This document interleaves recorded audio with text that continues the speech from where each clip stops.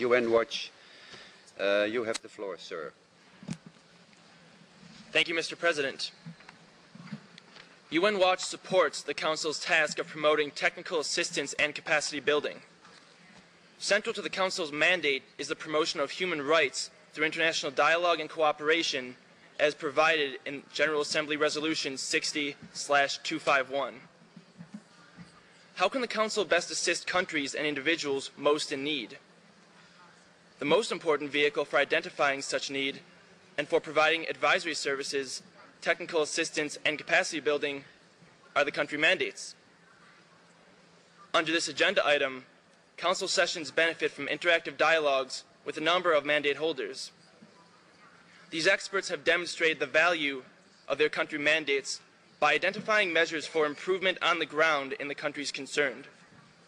In this regard, we note that Council Resolution 7/20 of 27 March 2008 invited the High Commissioner to report to the Council next year on the human rights situation in the Democratic Republic of the Congo.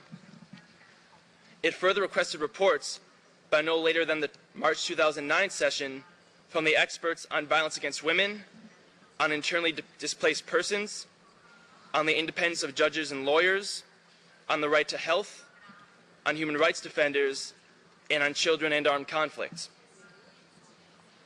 While we look forward to these reports, we deeply regret that the resolution failed to renew the country mandate for the DRC, a place where conflict over the last 8 years has led to 4 million deaths.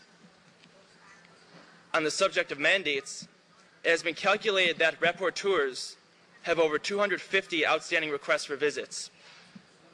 UN Watch takes this opportunity to call on all states to cooperate with the valuable special procedures of the Council.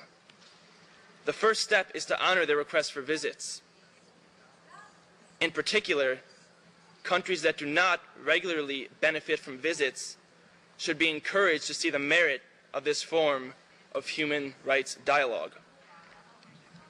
UN Watch would also like to acknowledge the importance of the work of the Office of the High Commissioner in providing technical assistance to developing countries.